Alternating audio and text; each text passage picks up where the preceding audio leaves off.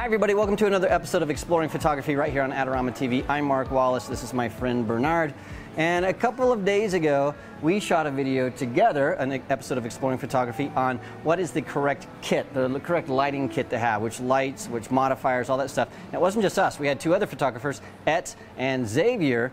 Unfortunately, I plugged the microphone in the line out instead of the line in. And so although we had a wonderful conversation about our philosophies of lighting and everything, you can't hear any of it. But the rest of the video is pretty darn good. And so I thought, let's not throw it away. So we have some wacky audio in some of this video, but I think we did a good job of answering the question of which kit to get. Now, how we did this is I rolled my motorcycle into the studio, and each of us had about 20-ish, maybe an hour, minutes to choose whatever lighting gear that we wanted to use. So you guys brought your Profoto gear. We had some Elinchrom stuff there. I had my Profoto B2. We had some soft boxes and umbrellas, all kinds of things. So we were shooting the exact same thing, a motorcycle on a seamless white, and we each chose a different path. And I thought that was really interesting to illustrate the point that there really isn't the perfect lighting kit.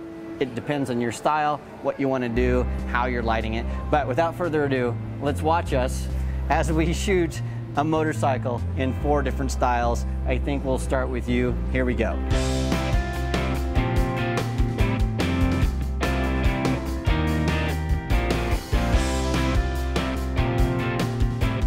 Bernard. Mark, yes. What are you thinking? What are you going to do?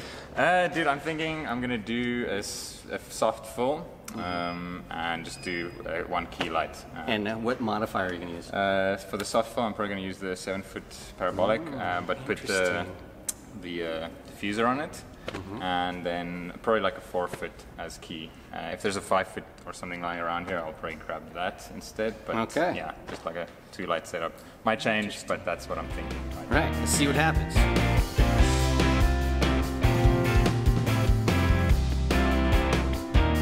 Okay, so I'm really happy with what these 2 lights are doing, but I'm just popping some speed lights in the background.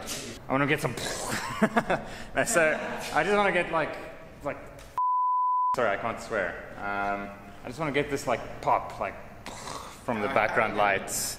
And so I'm setting up 2 speed lights just in the background. Just to give like a nice little flare into the lens. Hopefully it works. I don't know. It's busy taping that because there's no other way to get it to stay on that stand. There we go. Cool. Let's hope that triggers. Just trigger? Let's see. Yeah. Sweet. Okay, let's give it a go.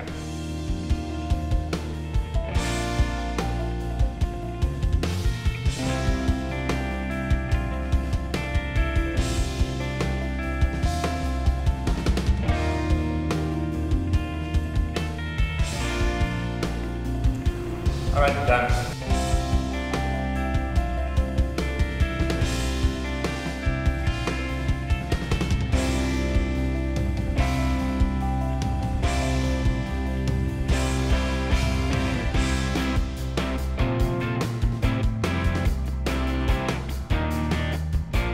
Xavier, tell us what you're thinking for this lighting setup. I think it's going about f8, f9 around there. I want the lights on in the bike because I think it's going to give it a lot of, the eye's going to attract it. Keep it very dark in the back. Have a very contrasty light coming from the one side and perhaps a line on top of the bike, like a strip light on top of the bike, just to kind of highlight the parts that are shiny, so that's what's in my head. Whatever happens later on is a different thing.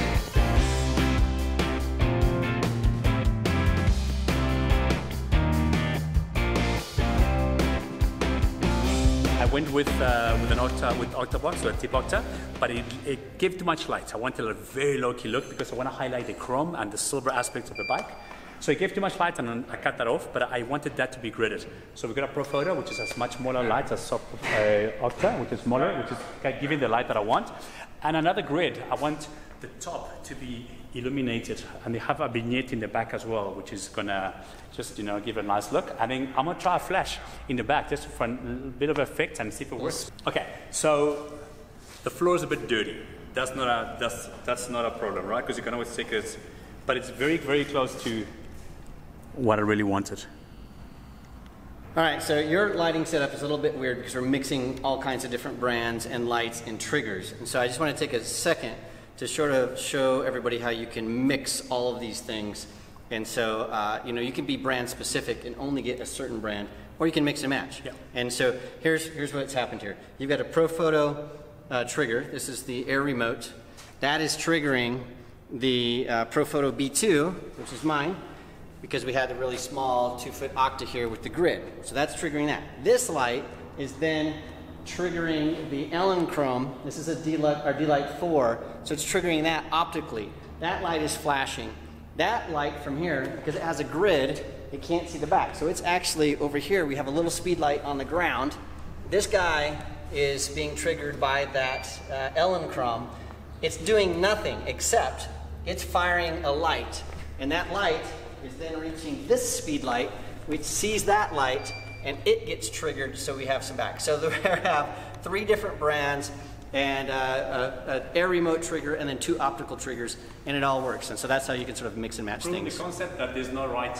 Yeah, there's no right. And did you know you were going to do this when you started? I had an idea, but like I said to you earlier, but not like this. I'm definitely not triggering the kind of lights. So you weren't going to use the Profoto stuff. No. You were going to use the Elinchrom, but it was a little bit too large for what you wanted. It was, exactly. And the speed lights were just sort of added flavor. So again, there's no right answer.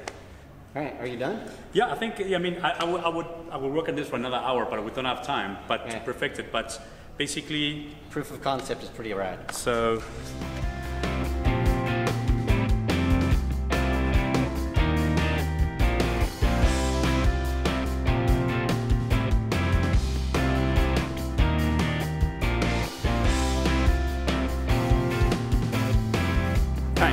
What are you thinking for your lighting setup? What are you going to do? Okay, so like I said, it's kind of up in the air, but at the moment, we have a 7-foot parabolic umbrella here, but I'm going to soften it, and I'm going to bring it as close to the bike as I can without it being in the frame, so that the fall-off is quick. Oh, and okay. I'm gonna light the bike little quick. inverse square law. Yeah. Nice. And I think I'll feather it a little. I want it to touch the background, but not too much. And then I think I might have a very, very subtle fall from the side so that this side of the bike isn't pitch black. And you're using your Profoto D1s for this? Yeah, I have a B1 and a All D1. right. Elinchrom Profoto Challenge. All right, let's see what you do. Cool.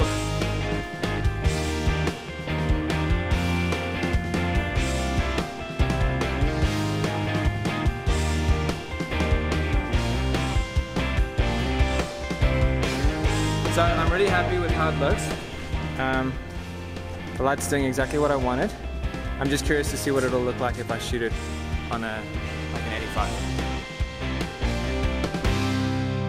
85. Basically what I wanted was a large key from the right, but I really wanted to feather it the whole time. That's why I sort of angled this way. I didn't want it to light the whole background. And then I knew that this side of the bike was going to be really, really dark. So there's a 4-foot octave there just to make it not pitch black. But I didn't want it to be really bright. I didn't want it to be even. And then that looked cool, but I wanted that over there felt a little bit bland to me. So we put a speed light all the way in at the back. So there's the full. That's the 7-foot para. And that's the 4-foot soft lighter as the full. Sorry, that's the key. And then this is the speed light. We had it angled a little bit up so that it doesn't hit too much of the ground. And that just added a little bit of a, I don't know, just felt a little bit more interesting. Kind of at the last minute, because I was shooting it on 16 millimeters at first. And then at the last minute I thought, no, that looked a bit more interesting at 56.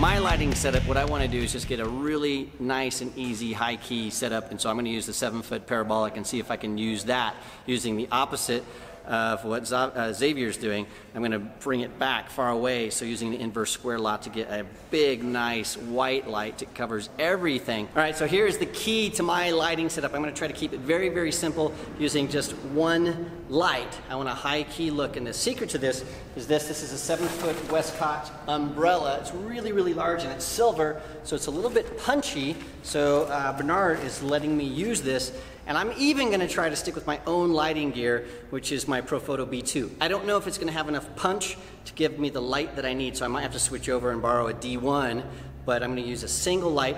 And using the inverse square law, I'm going to take this guy and I'm going to have it at a distance from the bike, and so the light will fall off. So back here what we'll get is we'll get an even exposure on the bike and the background to sort of get, it's not going to be a high key, totally white background. We just don't have enough punch to do that, but it'll get us close. It'll be a light gray, and that'll allow me to do all the layovers to sort of say what the lights and the tires and all that kind of stuff is. And so hopefully I'll get a shot that works for the blog. I'll probably have the camera a little bit lower so I can see things like the skid plate and the extra armor and all that kind of crud. Let's see how it works.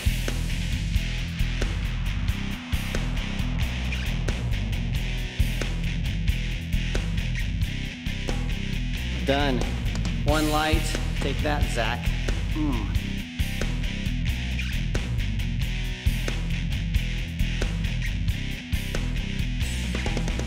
All right, well, thank you so much, guys. We had 4 different lighting setups with 4 different photographers, and the point of this whole thing is that there is no right answer for the gear that you're going to use. What you'll find is that you'll start using something, and during the middle of a shoot, you'll switch to something else. You're going to use whatever tools that you have available to you, so don't stress out about it. Look at your budget, and then based on that, start with 1 light, and then add 2 and 3, and add maybe an umbrella, a softbox, etc. You're going to grow your toolbox, and you're going to get something that works for you. But to make it easy for you, we've taken all the gear that we use today. If you look in the comments of this video, we've listed everything, so you can just click on it, and you can check out the gear and the prices and the budget and all that kind of stuff for yourself. Thank you so much, you guys, for helping out. We've included links to their portfolios and all their stuff as well, so make sure you click on it and see the amazing work that they do in more than 20 minutes. And thank you for joining us. Don't forget to subscribe. It's absolutely free, so click on the button and do that today. Thanks for joining us.